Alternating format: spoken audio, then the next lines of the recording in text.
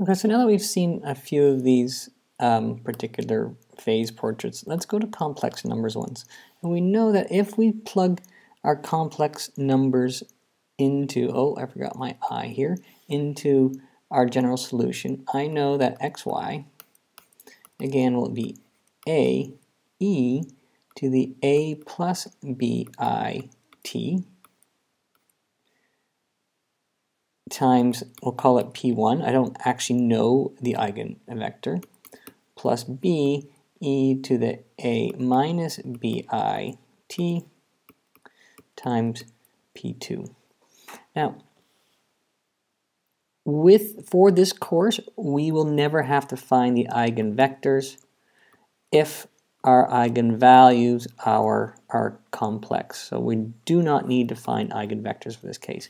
But I do want to talk about the general case. Imagine I multiply the t in, and so that means I have a e to the t times e to the bti. Because when I add exponents, I'm actually multiplying the bases.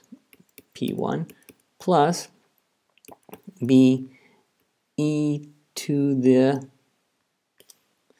I meant to say at, not just t, at, e to the at times e to the minus bt p2. When I do that, you can see that that is common. And again, I forgot the I. Oh my goodness, it's late. So I pull out e to the at. And inside I have a e to the bti, p1, plus b e to the negative bti, p2. Okay, and so now it all comes down to what happens with this term.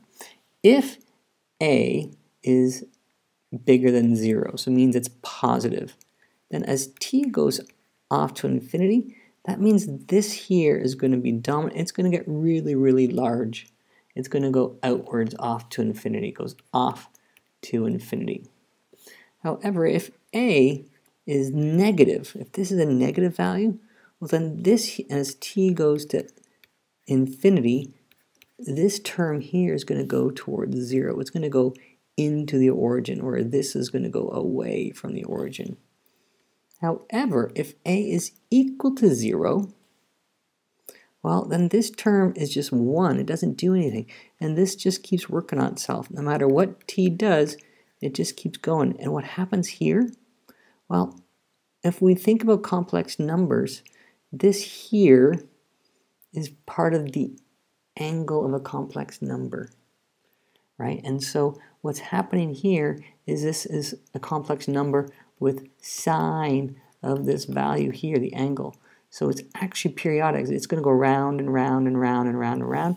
And with no a value, it's going to be circular in nature. Circular or maybe elliptical. But it's going to go round and round and round. Even these ones here, these ones are going to spiral. Because they are affected by this angle too. But they're going to spiral around and round and round. Both of these are going to spiral. This one will be unstable because it goes off to infinity, and this one is a stable spiral. And they sometimes call it a stable focus, or an unstable focus, or a circular focus.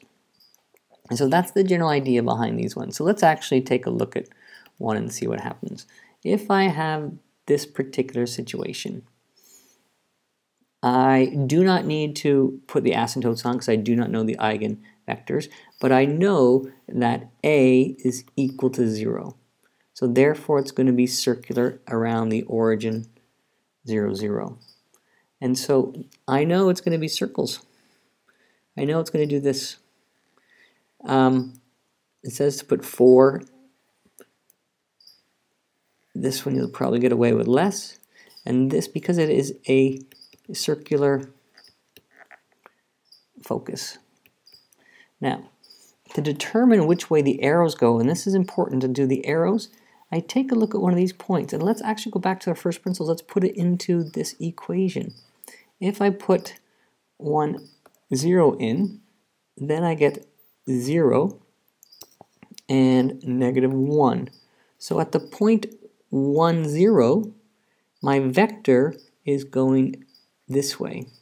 And so I am going around this way. They all go in the same direction, and it is going to go clockwise this time.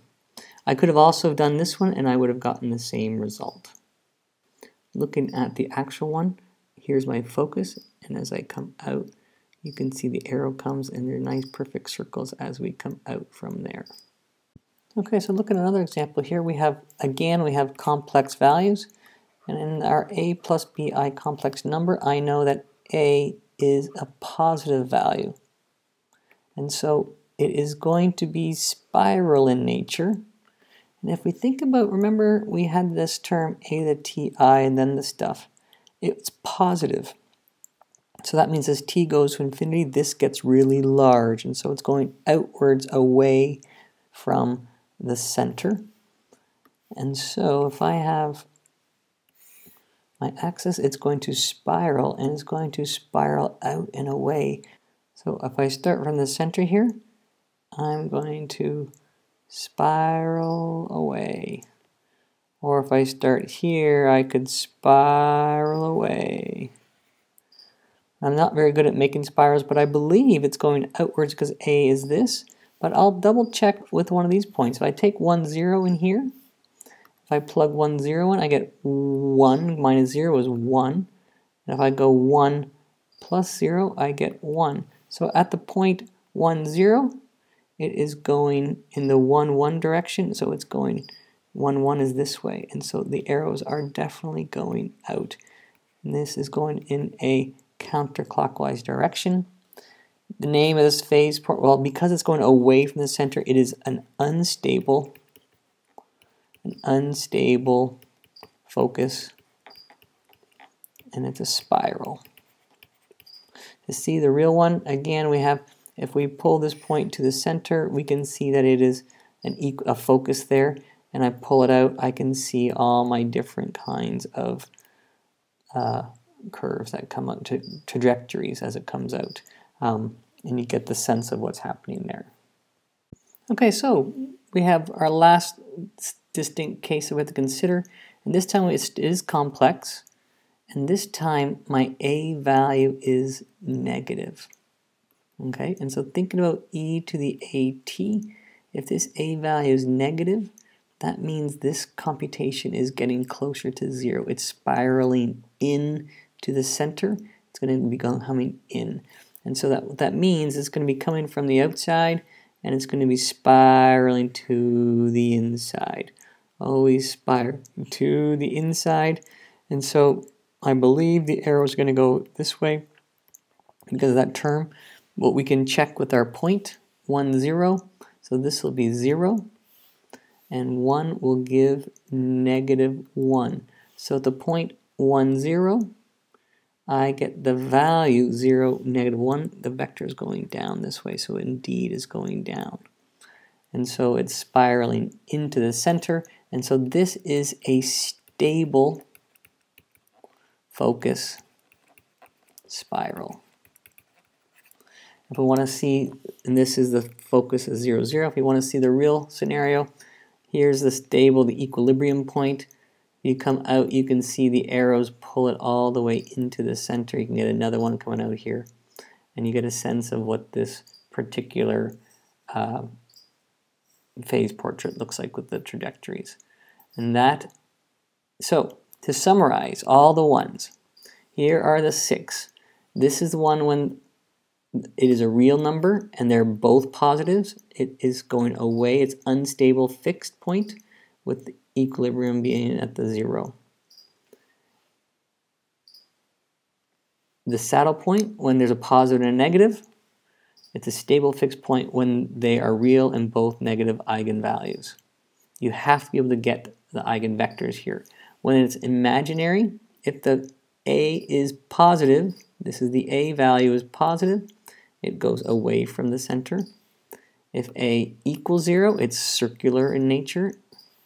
And if a is less than 0, then it spirals into the center of the stable spiral. And so for what you're responsible for, you are responsible to, if you are given both real or complex eigenvalues, you should be able to sketch the phase portrait and trajectories and describe the behavior of the system. So basically say what's on this table here. If they are real, you also have to do the eigenvectors and write the general solution and find a particular solution and be able to do the asymptotes, which is part of the describing the behavior of the system. If it's complex numbers, you don't have to do this last part.